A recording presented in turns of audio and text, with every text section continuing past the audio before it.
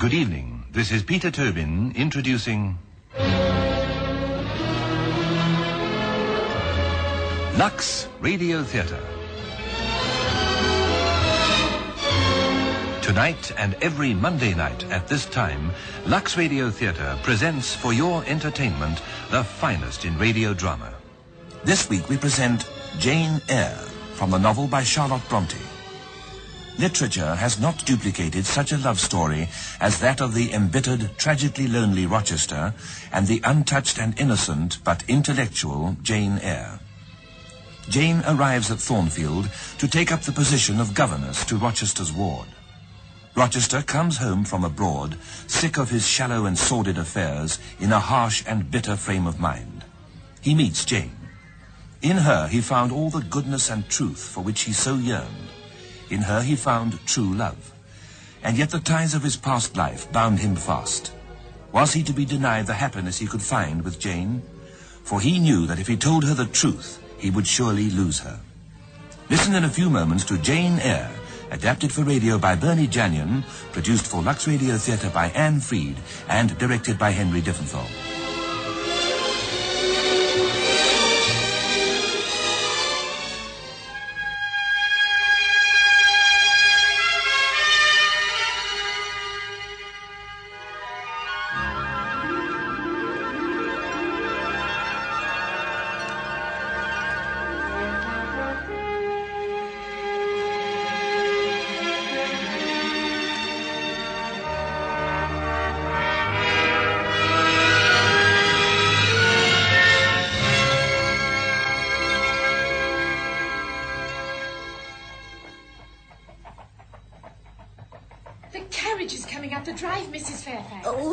Go and admit her, Leah, and then bring tea at once. Yes, Mrs. Fairfax. Remember, tea at once, Leah. Yes, Mrs. Fairfax. Oh, good afternoon. This is Thornfield Hall. Yes. My name is Miss Eyre. I think I'm expecting Miss Eyre. Oh, welcome to Thornfield Hall, Miss Eyre. Mrs. Fairfax? Yes. Oh, do put down your bag, my dear. Leah should have taken it from you. That's right. Now, take off your bonnet and cloak and come to the fire. Or would you rather go straight to your room? Oh, no. No, I'd like to sit here for a moment. It was rather cold in the coach. Yes. John met you punctually, I trust. You didn't have to wait at the inn? No. It was kind of you to send the carriage for me, Mrs. Fairfax. I could easily have walked. What, 4 miles? Nonsense. Oh, how neat you look. And you must have started at daybreak. I tidied myself at the inn. I wanted to make a good impression. Oh, your letters have already done that, my dear. Ah, here's Leah with the tea. I'm sure you must be longing for a cup. Take Miss Eyre's bag up to her room, will you, Leah? Yes, Mrs. Fairfax. Now, come and sit here by me. This is your first position as governess, I think you said when you wrote, Miss Eyre? Yes. But I've been teaching at school for more than 2 years. I'm very used to children. Oh, I never meant it as a criticism, my dear. I'm sure you suit me perfectly. Miss Temple's reference was most satisfactory. Was it a very large school? Let me see, what was the name of it? Lowood. Ah. Yes, very large. There were more than 80 pupils. Oh, dear me. What a noise they must have made. I wonder you could stand it. They didn't make a noise, Mrs. Fairfax. Oh? Children aren't high-spirited when they're hungry. Hungry? Oh, my dear, do you mean to say that the children weren't fed there? Yes. But what were their parents thinking of to send them to such a place? They had no parents. It was a charity school. Oh. If I hadn't been sent there, I should have had no education at all. You? I was a pupil there before I became a teacher, Mrs. Fairfax. Oh, my dear, how dreadful it must have been for you. Milk in your tea? Oh, yes, please. Your advertisement was... Well, you can't think how I longed to get away from that place. Oh, of course. Naturally you would. And it'll be so much easier for you here with only one little girl to teach. Your tea. Oh, thank you. Shall I see my pupil soon? As soon as we've had tea, I'll take you up to her. I thought we might chat for a little first. Adele is inclined to monopolize the conversation. Well, and what do you think of Thornfield, Miss Eyre? From what you've seen of it, do you think you'll be happy here? I'm sure I shall. What a beautiful house it is. It's not in the order it should be by any means. I wish Mr. Rochester would take it into his head to live here permanently. Mr. Rochester? Who's he? Your employer, my dear, the owner of Thornfield. I thought Thornfield belonged to you. Oh, bless you, Miss Eyre, what an idea. I'm only the housekeeper. But you engaged me. Such things are part of my duties. Mr. Rochester commissioned me to find a governess for Adele, and, well, you seem to me to be a suitable person. I see. I hope Mr. Rochester will approve of me. Oh, to be sure he will. If he ever sees you. He's travelling abroad at the moment. I've no notion at all when I shall see him again. Maybe tomorrow, it may be next year, according to his fancy. One never knows what Mr. Rochester may choose to do. He sounds a strange man. Oh, I've been with him a number of years, Miss Eyre, and I still don't pretend to understand him. But he's a good master for all that. And I've known him do many a kind action. Oh, but you're eating nothing, my dear. You must be hungry. Do have something. No. No, thank you. I think I'm still too excited. Oh. Has Thornfield been in the Rochester family a long time? Oh, the Rochesters built it more than 3 centuries ago. These portraits here, these are some of Mr. Rochester's ancestors. Oh? That is his mother. Is he like her? Oh, no, not at all. You will find Mr. Rochester is like no one but himself. And his wife? Is there a portrait of her? Oh, Mr. Rochester isn't married, my dear. But my pupil, I thought she was his daughter? No. Adele is only his ward.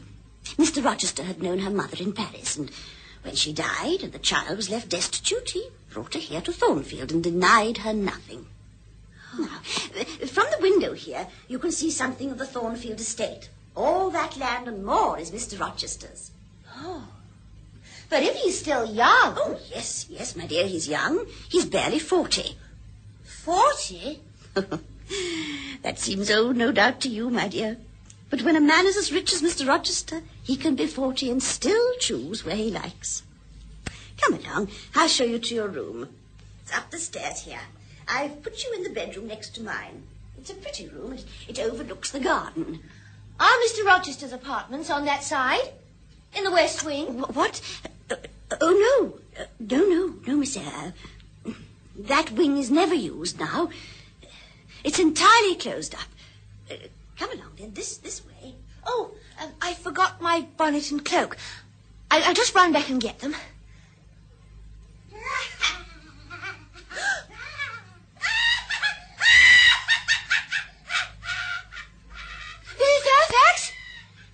Mrs. Fairfax? Yes, what is it, my dear? That laugh. That awful laugh. Did you hear it? Laugh? Yes, it came from over there. The wing you said was closed. Oh, yes. Well, I expect it's Grace Poole. Grace Poole? A woman we have for the mending. Although the rest of the wing is shut up, she has a sewing room there. No doubt she was laughing with one of the servants. It sounded so strange, so inhuman. You're imagining things, my dear. It startled you. Yes, it did. I'll speak to Grace later. She's a rough sort of woman, but she's useful and she works well. I'm sorry, Mrs. Fairfax. It was stupid of me to be frightened in this lovely house. Yes, well, come along, my dear. Let me show you to your room. You shouldn't have stayed out so long, Jane. I wanted to complete my sketch of Thornfield, and I did. Look. Oh, Miss Eyre, that's excellent. Oh, why, a real artist couldn't have done better. I'm rather pleased with it. But you couldn't have been sketching all this time.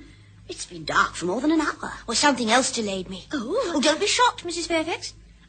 I've had quite an adventure. An adventure? Oh, my dear, I thought you looked rather flushed as you came in. It was nothing unpleasant, I hope. Oh, not for me.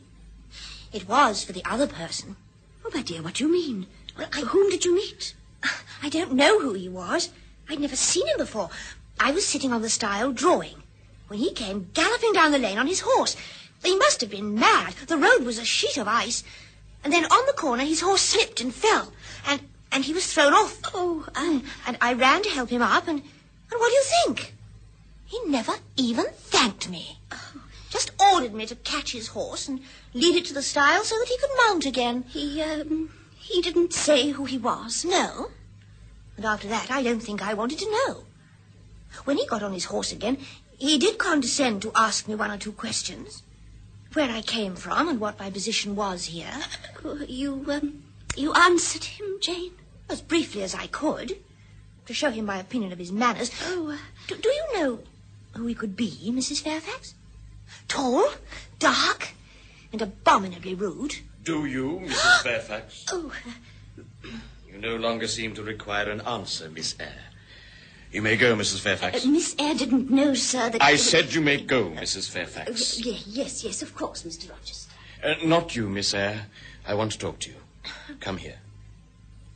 Have you no other dress than that, Miss Eyre? I have one other. Why don't you wear it? It's the only good dress I have. I keep it for important occasions. Don't you think the first time you meet your employer is an important occasion? I didn't know who you were, sir. And I would like to add that if I had, I would never have spoken disrespectfully of you. But you would still have retained your private opinion of my manners. My thoughts are my own, sir. Even a governess is entitled to have those. I hope you weren't badly hurt, sir. For the relief of your intense anxiety, Miss Eyre, no. I have a slight sprain, which will be gone in a day or two. You've been here how long? 3 months, sir. Where were you before? Lowood School. Lowood? Isn't that a charity school? Yes. How came you to be sent there? My parents died when I was very young. My aunt, Mrs. Reed, sent me there. You were glad to go? Yes, I was. Why did she send you to a charity school? Was she poor? No, on the contrary. But she always hated me. Perhaps if I'd been pretty and attractive, she might have liked me better. But I was always plain. Isn't it Brocklehurst or some such name who directs the place? Yes. Harsh man. Harsh rule. Starved the body to sanctify the soul. Wasn't that it? Yes. How long were you there? 8 years. You must be tenacious of life to have survived there so long. So, that was where you got that look of another world, at Lowood. How old are you? 18, sir. What did they teach you at Lowood? Can you play the piano? A little. That's what every woman says. There's a piano in the next room. Take a candle, leave the door open, and play a tune.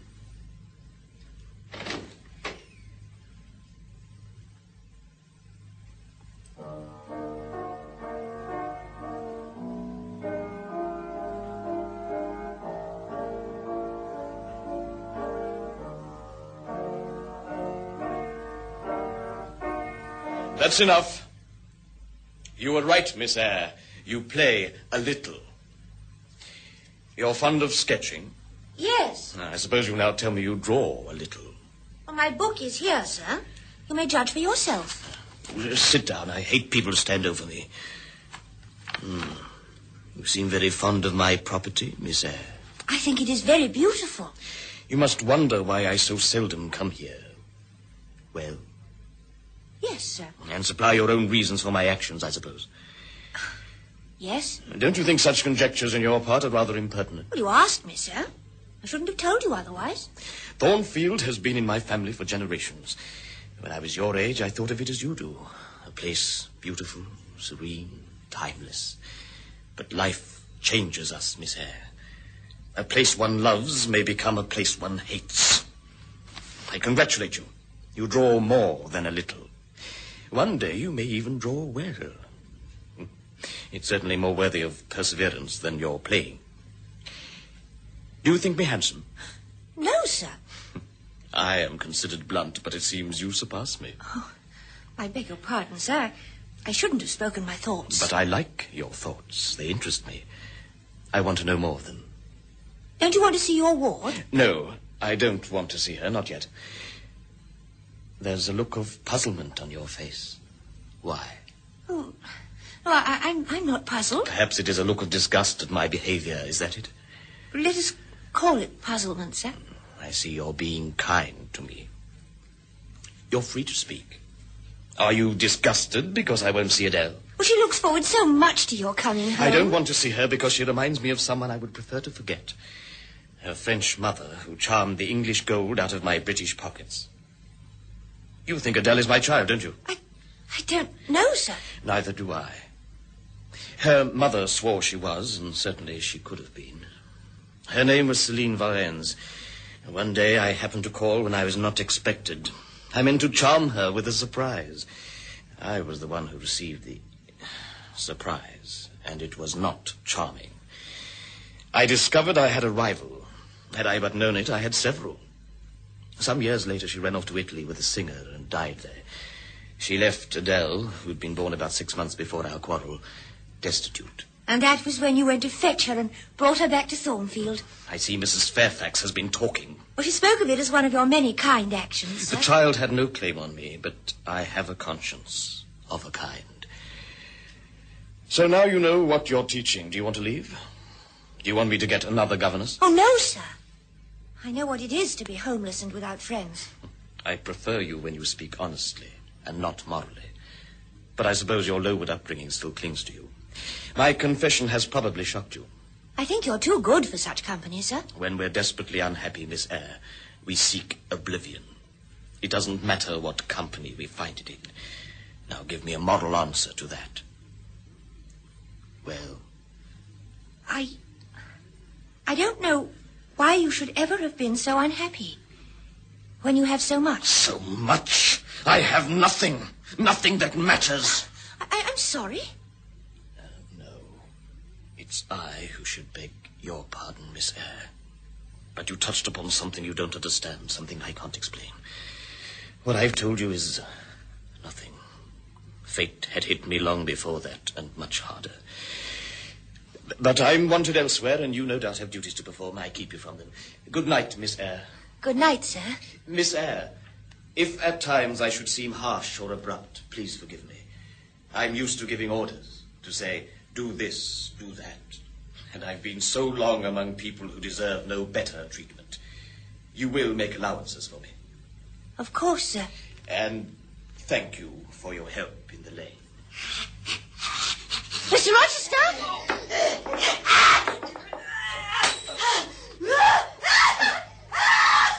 Stay there, Miss Eyre!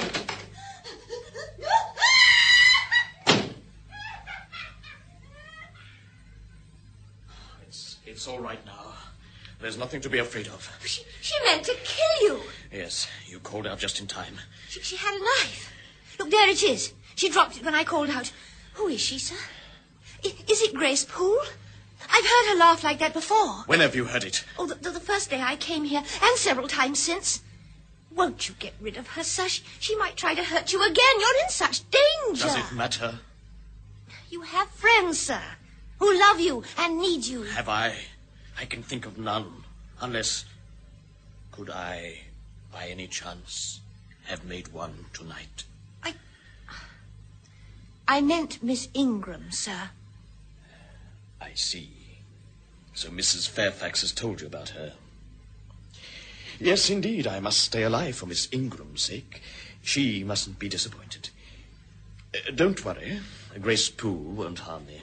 Shall I tell Mrs. Fairfax, sir, to put her on her guard? No. Say nothing of this to anyone. You've seen nothing, heard nothing tonight. You understand? Very well, sir. You're no talking fool, Miss Eyre, I can see that. I place reliance on you. I shall be silent, sir. Good night. I knew you would do me good the moment I saw you.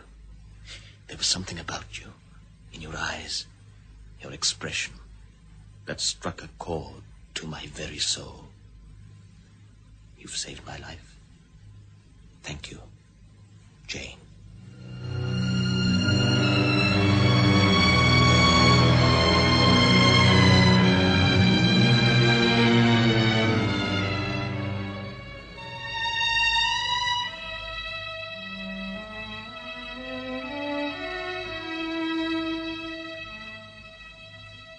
Look at the time, nearly midnight. Blanche must have her beauty sleep. If there's one thing Miss Ingram has no need of, it's that. Is Adele in bed, Miss Eyre? Yes, sir. You must give her my love in the morning. You know, you surprised me, Mr. Rochester. Have I? In what way? I should never have thought you were fond of children. I'm not particularly. And what induced you to take charge of the little Adele? Where did you pick her up? I didn't pick her up. She was left homeless. By whom? Somebody I once knew. But why bring her here? You should have sent her to school. I've provided a governess for her.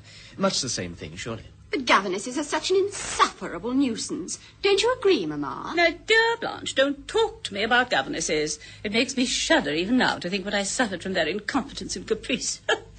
What a job it was inquiring into their backgrounds to see if they were really suitable. Would you believe it, Mr. Rochester?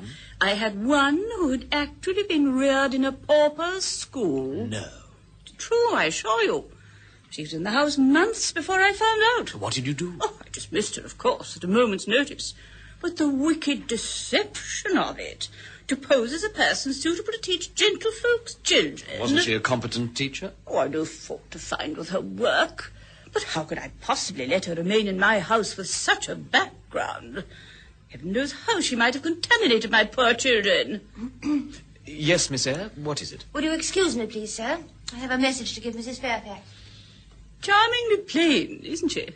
I could almost be jealous of her, Mr. Rochester. Oh, why? Because you insist she shall always be with us. Miss Ingram, you have only to look in your mirror to be completely reassured. Now, where are Colonel Dent and Mr. Ashton? I've only just missed them. They crept up to bed some time ago. Exactly where we should all be. We leave early tomorrow morning. Come along. Come along, Blanche. Jane, come here. Why did you run away? Why did you make me stay to hear such things? I had a reason.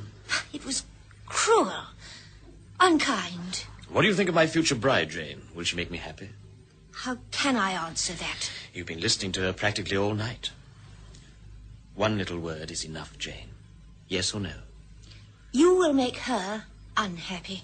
Why? Because you don't love her. What makes you say that? I can see it in every word you speak to her. You try to draw her out, to make her show her worst side deliberately. If you loved her, sir, you wouldn't do that. But love on one side is sometimes enough, I've heard. Does it matter what I think of her as long as she's in love with me? Is she in love with me, Jane? I think she would be proud of you, to have you by her side, but... But she doesn't love me. No, sir. We shall make a pretty pair, it seems. I continually exposing my wife's worst foibles, and she regarding me much as she'd regard a good horse, or some such possession. Are you going to marry her, sir? Of course. Our marriage will be no different from most of the marriages in society. You should learn, Jane. You should be worldly. How can I, sir, when you want me to be honest and truthful? Yes. Yes, Jane, I do. Don't ever change. I think I should be lost without you. Who can that be at this time of night? Why doesn't somebody answer it? It'll wake all the guests. I think the servants are all in bed, sir. I'll go. Good evening. Oh, just one moment, please. It's a gentleman to see you, sir. Who is it? He says his name is Mason, sir. What? From Spanish Town in Jamaica. Mason? What is it? Are you ill? No. I'll be all right. Oh, Jane. Oh, I wish you'd tell me what it is, Mr. Rochester. Oh, how I envy you, your clear conscience, your untarnished life. You've no hideous memories, no bitter recollections. I ought to send you away, far from this unhappy place. Oh, my happiness is here, sir. With you. Won't you let me help you? If I need help, Jane, I'll come to you, I promise. Go to bed now. But what of Mr. Mason? Do as I say. Please. I'll be all right. Come in, Richard. A fine time to call on me. What brings you here? I wanted to see her. Is that so unnatural? You've not seen her in 10 years. Why should you want to see her now? I live a great distance, Edward. This is my first opportunity. I'm on business in England, and I came straight here. May I see her? I advise you not to. Is she worse? Do you have to ask me that? Don't you remember your father and mother? Not like that, Edward. Not like that. Like that. Is someone with her? Her nurse, Mrs. Poole, all the time. I'd like to see her, Edward. I may not be in England again for many years. Is it so much to ask? I'm thinking of your safety. Can't you understand that? I'm not afraid. She'll know me. Will you show me the way? I see her no more often than I'm obliged to. If you must go, you go by yourself. Up the stairs, along the corridor to the west wing. You'll see the door. Is she there? No, a further room within. Knock and tell Mrs. Poole who you are. She'll let you in. Thank you, Edward. Shall I see you before I go? Yes, I'll stay here. Jane, why have you come down? Oh, don't be angry. You look so ill, so worried. Does it matter how I look? It does. To me. I never told you, sir, but I had a letter today. Oh? From whom? My aunt, Mrs. Reed. The woman who condemned you to Lowood? Yes. She's very ill. It seems I'm not without relatives after all. I have an uncle in Madeira. 3 years ago, he wanted to adopt me, but she wrote and told him I was dead. She said I died at Lowood. Why would she do such a thing? Oh, he's very rich, it seems. And if he'd adopted me, I should have been her equal. The equal of her children. Shall you write to this uncle? I wrote today. I thought that when I leave here, it would be a home for me to go to. Jane. Help! For heaven's sake, help! What? Wait here, Jane. Jane, there's been an accident. I need your help. What happened? What is it? Please, all of you! There's nothing to be alarmed about. A servant has had a nightmare, that's all. Please go back to your room. She's all right now. Well, I hope you'll turn her away from frightening us all like this. Yes, it was terrifying me. Such a dreadful... Yes, well, you better get back to bed. Oh, let's see. Can you stand the sight of blood, Jane? I think so. Good. Get some water and a sponge quickly. Yes. Has Grace got her under control? Yes. I warned you to be careful. I brought some cloths to bind it. Good. Hold the bowl while I sponge this. Hold up, man. You're not dead yet. You've lost a little blood, that's all. A surgeon will put you right. Edward, I can't travel tonight. You must travel tonight. How could I explain you to my guests like this? Is your carriage outside? On the road. I'll help you to it. You can see a surgeon in the next town. I can't understand, Edward. I never thought. She was so quiet. If you talk, at first. you'll weaken yourself.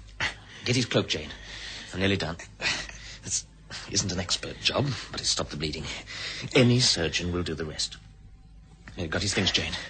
Now, up you get. Lean on me.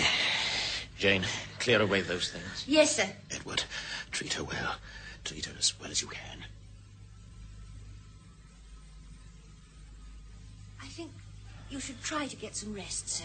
Oh, no, not yet. Let me stay a while and talk to you. Jane. Yes? Suppose at some time in your life you'd made a terrible mistake. Not through your own fault, but because you were deliberately misled. And the consequences of that mistake had followed you through life, poisoning your existence, robbing you of everything that makes life worth living, denying you the simplest forms of happiness that even the poorest can enjoy. And because of that mistake, you wandered here and there, finding what pleasure you could. Heartless, sensual pleasure, among people who meant nothing to you, and whom, in your heart, you despised. And then, returning at last to your home, you suddenly met someone with all the qualities you'd hungered for so long. Someone who was gentle and kind and good, and in whose company you found solace and peace of mind. Someone whom you knew would make you a better person, and whom you, in your turn, would make happy. To attain this, to gain a little happiness and give much, would you be justified in ignoring an obstacle, a mere conventional barrier that stood between you and that other person? Would you, Jane? How can I say, sir? I don't know what you mean. Jane, I believe with all my soul that I have found my salvation in my love. But you know it already, of course. Don't you think Miss Ingram will make me a splendid wife? Don't you think she's just the person to reform me? May I go now, please, sir? It's late. I'm tired. I shall have to ask you to find another situation. You want me to go? But of course. Adele will be going to school. I've no further need of your services. I'll advertise at once, sir. I'll do my best. You'll soon forget me, Jane. Believe me, it's best that you should. I'll never forget you, sir. Oh, you don't know what it's meant to me. Not to be trampled on and despised. To have you talk to me as an equal. I was starved for all those things, and you gave them to me. Oh, if only I'd been born rich and handsome instead of obscure and plain. I'd have made it as hard for you to leave me as it is for me to part from you now. I'm sorry, sir. I had no right to speak like this. Jane, stay here at Thornfield. I've tried to send you away, but I can't. Stay here as my wife. Your wife? I love you as my own flesh, Jane. I entreat you to marry me. But Miss Ingram... I told her I'd lost money. But that wasn't true. It gave her an honourable retreat. I never loved her, Jane, nor she me. I have loved in my life only you. Can you mean it?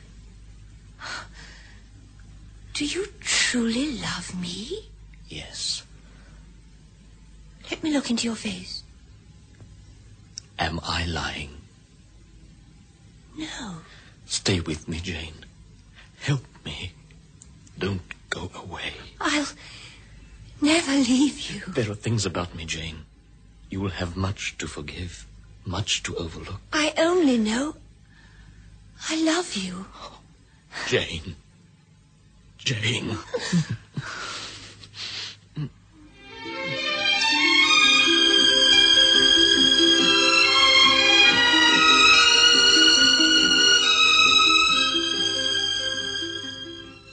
After we're married, Edward, need we ever come back to Thornfield? Why do you ask that? Because you know I dislike the place. You've laid my ghost for me, my darling. With you beside me, Thornfield has no terrors for me now. No, because I have become afraid of it. You?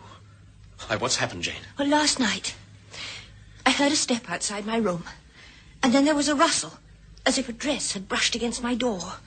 I closed my eyes and lay quiet, thinking it would go away, but it didn't. The door of my room opened, and she came in. She came up to my bed, and she thrust the light towards my face, staring at me with a look of hatred. I tried to cry out, but I couldn't, and then she came closer, and I think I fainted then, but when I recovered, she'd gone. It was a nightmare, that's all. Many brides have them on the eve of their wedding day. Look at the wedding veil I'm wearing. It's not the one you gave me. Why aren't you wearing it? Because it's torn to shreds in my room. Would I do that in my nightmare? Jane, Well, who is this woman? Why do you keep her here? I've told you before, Grace Poole won't harm you. It was not Grace Poole. This time I saw her clearly. Oh, why? Why can't you tell me who she is? After our marriage, I will tell you, but not now. We shall be leaving Thornfield so soon, Jane. Won't you bear with me a little longer if I say I dare not tell you yet? But that wasn't all. Before this woman came, I had a dream. I dreamt you were leaving me.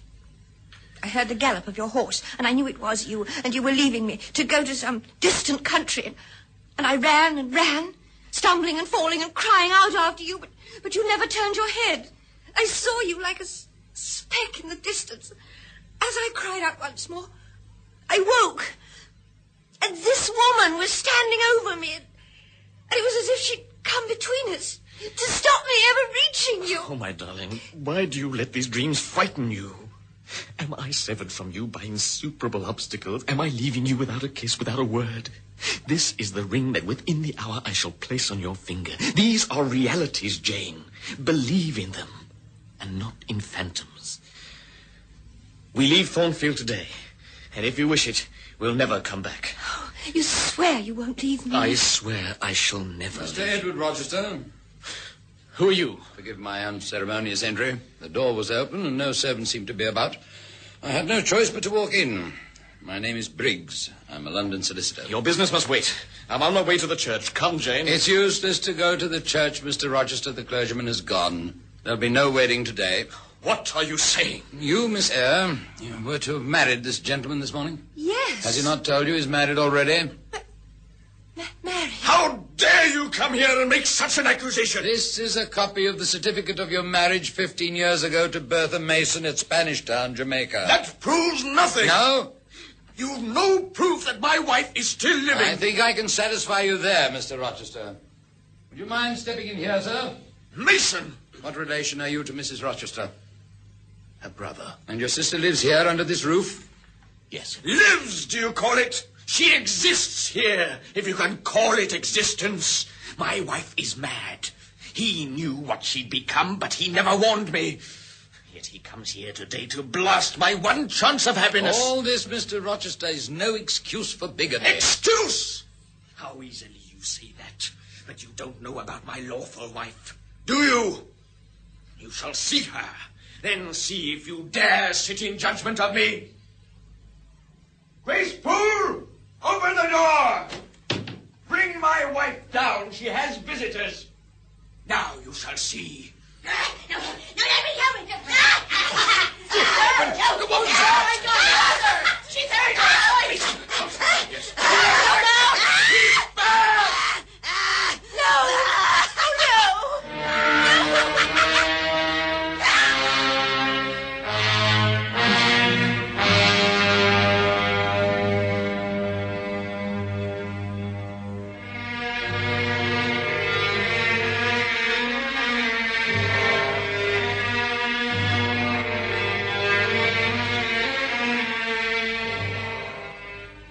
Nothing to say to me, Jane.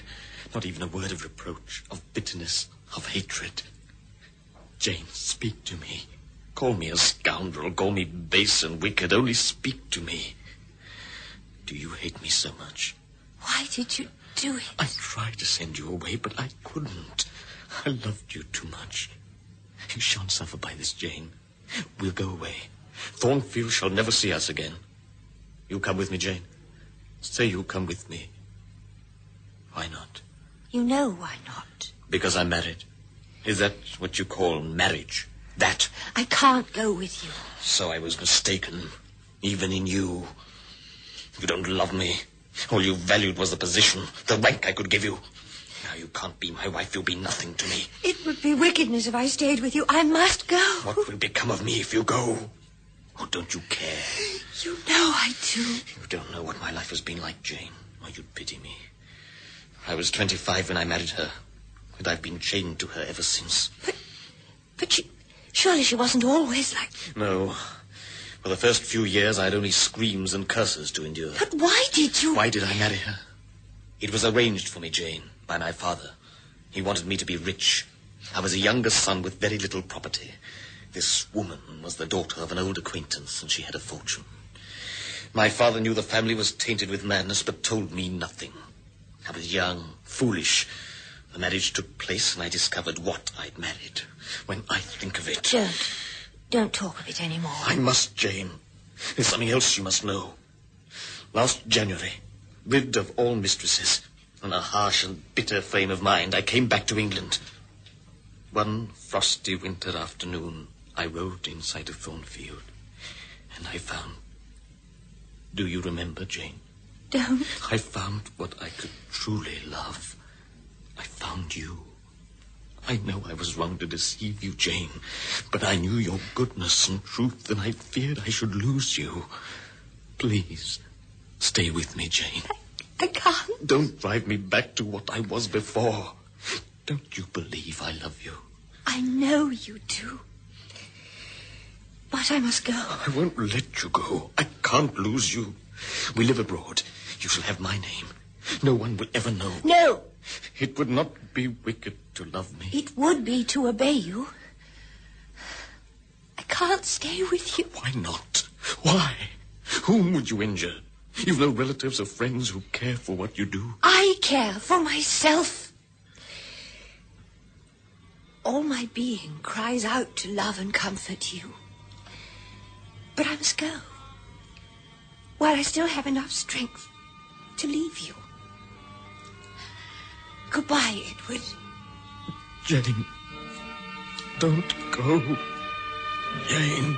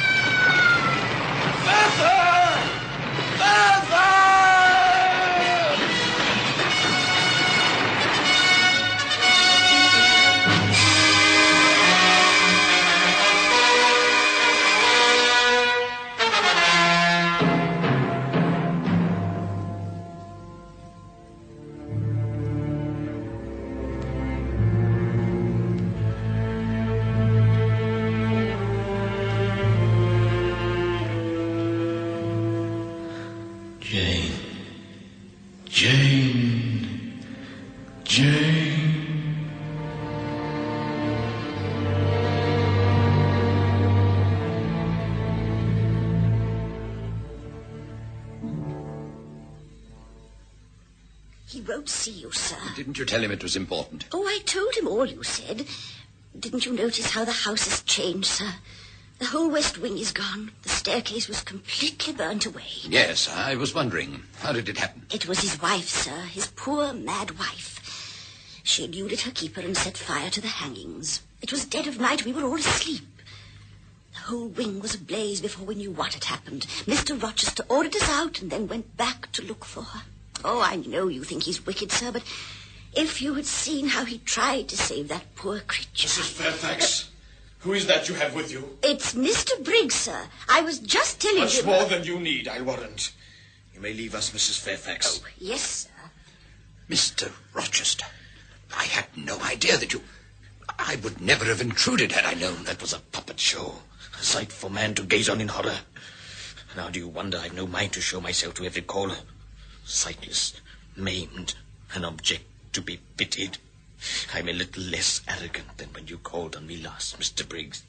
And the irony of it is, I'm a free man. Yes, free. And like this. Your wife died in the fire? Yes. I tried to save her, but she ran from me screaming. She hated me to the last. She climbed onto the battlements. What happened next is hard to say. It was all over so quickly. She seemed to lose her balance and fall on the paving below. I hope it was a merciful death for her. But your injuries, how were they caused?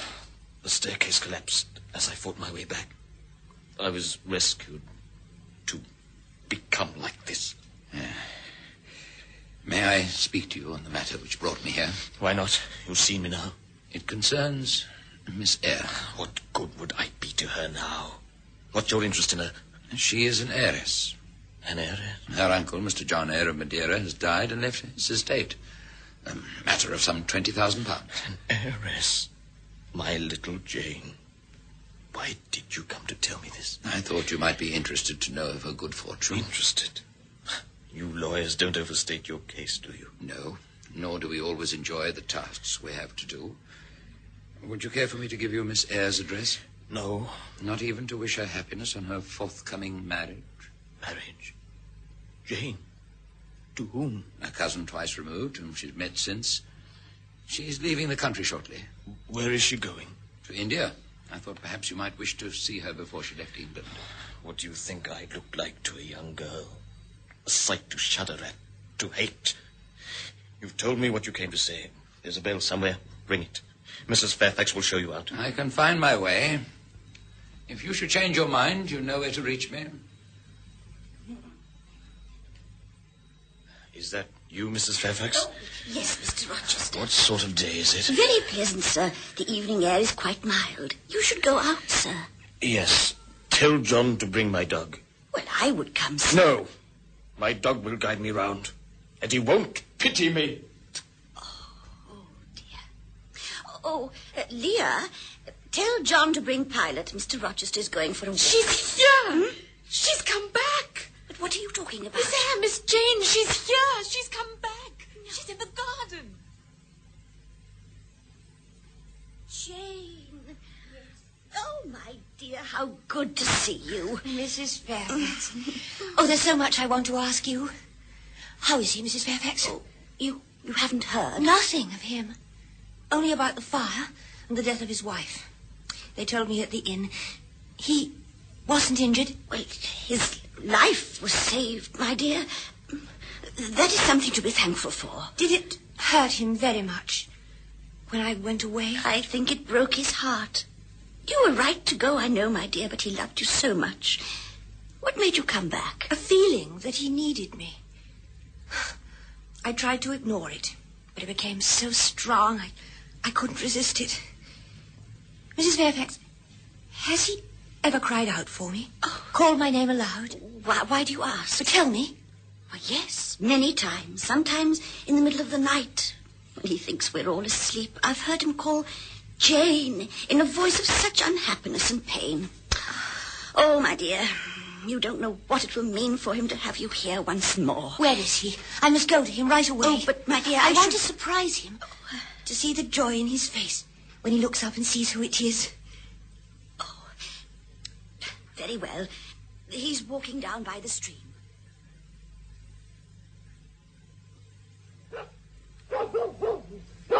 Who's there? Who is it? Mrs. Fairfax? Mrs. Fairfax is in the house. Where are you? I can't see, but I must feel, or my heart will stop and my brain burst. Is it Jane? Yes. Jane. Yes. These are her very fingers. Her hair. She's all here. And her heart, too. Jane Eyre, have you come back to me? Yes. Never to go away from you again. No. Why do you push me away? I had forgotten for a moment what I must look like to you. Can you bear to look at me, Jane? Why did you come back? I heard you cry out for me. You heard me? Across the miles that separated us. I heard you calling me. In such bitterness and pain. I had to come. You do need me, Edward. Can you look at me, Jane, and ask that? And you will stay with me? If you'll have me, I'll be your friend and companion. To read to you. To wait on you. To be eyes and hands to you. You shall not be desolate as long as I live. What you offer me, Jane, is so sweet. I long for it with all my soul. But I mustn't take it. Why not? You're young. You plan to be married. Who told you this? Isn't it true? My cousin asked me to marry him. But I refused. I don't care about being married. You should care, Jane. If I were what I was before and not a sightless block, I would make you care. And you're an heiress, too. That might make you change your mind. It makes no difference. Only that I'm an independent woman now. And if you won't have me, I shall build a house of my own. Close up to your door. And you shall come and sit with me of an evening. You're being neglected here. I've no right to batten on your youth and freshness. It won't do, Jane. You spoke of being my friend and my companion. That's no use to me. I want a wife. Do you, sir? Is that unwelcome news, Jane? That depends on whom you choose. You shall choose for me. I will abide by your decision. Choose her who loves you best. I will choose her I love best. Will you marry me, Jane? Yes. A blind man you will have to lead about by the hand. Yes. Truly, Jane? Most truly. What did you feel when you saw me, Jane? Did the sight of my infirmities shock you? No. All I felt was an overwhelming gladness. For I'd come home. Home? Where you are. That's home to me, my dear. Dear master.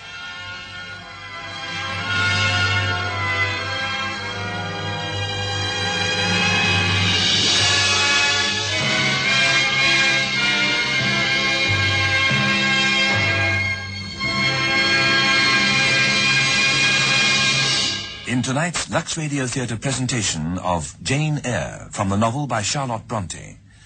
Jane Eyre was played by Jill Fenson, Rochester by Glyn Day, Mrs. Fairfax by Valerie Miller-Brown, Lear by Joy Elfane, Mason by Jack Claff, and Lady Ingram by Lorna Cowell, with Sally Ducrot as Blanche and Reg Richards as Briggs. Jane Eyre was adapted for radio by Bernie Jannion, produced for Lux Radio Theatre by Anne Freed, and directed by Henry Diffenthal.